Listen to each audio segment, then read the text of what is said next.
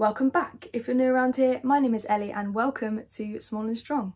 If you scroll through my channel, you'll see a lot about epilepsy, but you may not see quite as much about Ehlers Danlos syndrome. So today we're going to change that and I'm going to be discussing that with you.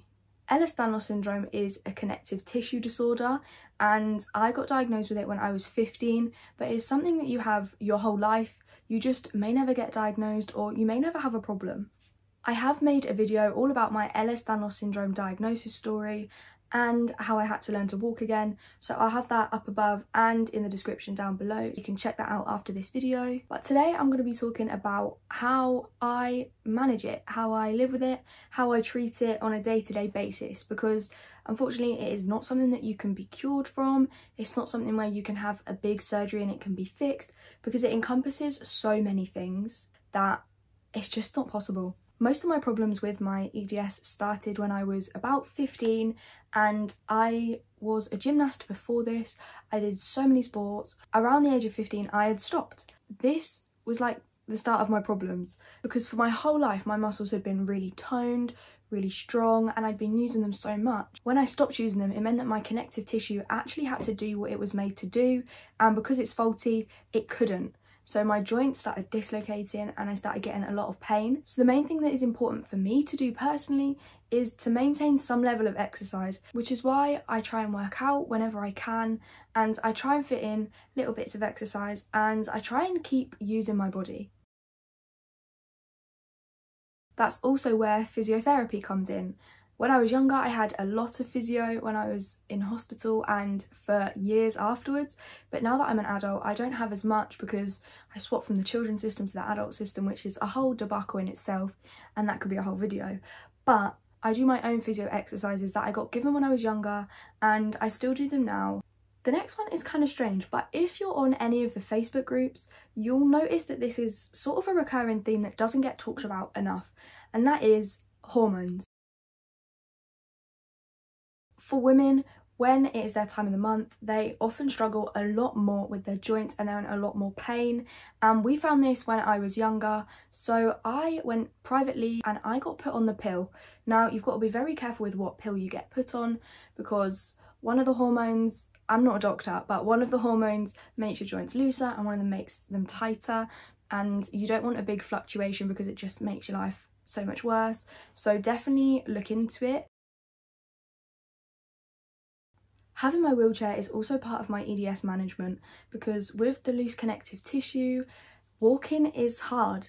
My hips can dislocate, my knees constantly dislocate, so do my ankles, and walking's difficult and a lot more tiring for me than it would be just someone who doesn't have EDS. So having my wheelchair means that when I need to use it, it is there and I'm not cut off from the world. I don't have to stay inside, I don't have to stay in my bed. I can actually go out and still do things.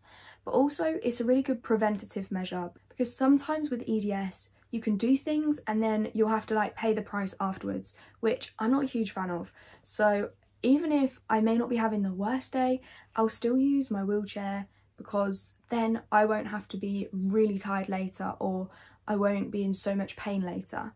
So if you're worried about the fact that you don't necessarily feel like you need the wheelchair because you can walk, you can still use it for loads of other reasons. And I know that loads of people with EDS are ambulatory wheelchair users, and I know that it helps a lot of people. You can manage your EDS as well as anyone in the world, but you will still be in some level of pain pretty much constantly. For me, it is constantly, no matter what I do. If I exercise, it's often worse, but then it makes it better. It's really a double-edged sword. You can't really win, I don't think. So I take a lot of painkillers. These are all prescribed by my doctor, and I get checks to make sure that I'm okay with them. I take naproxen every morning and every night. It's sort of the same as ibuprofen, but just stronger, and helps with inflammation.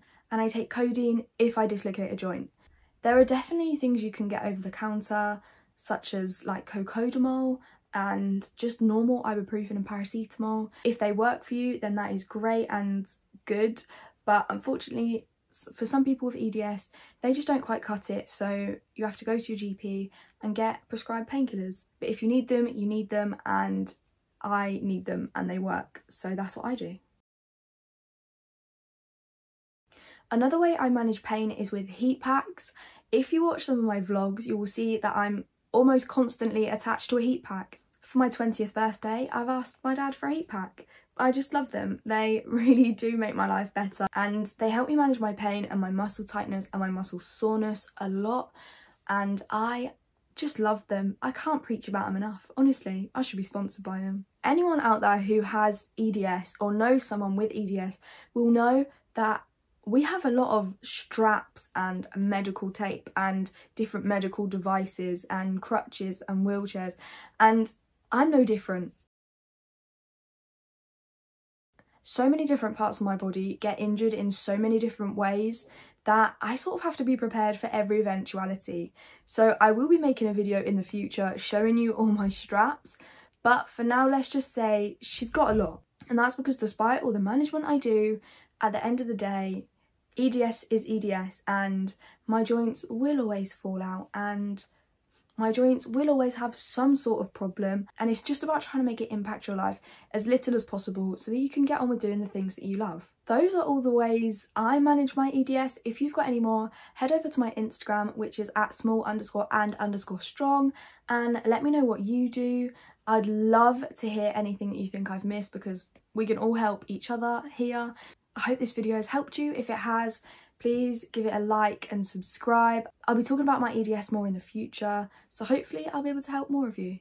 But as I've said, that is all from me today, so I will see you in the next video.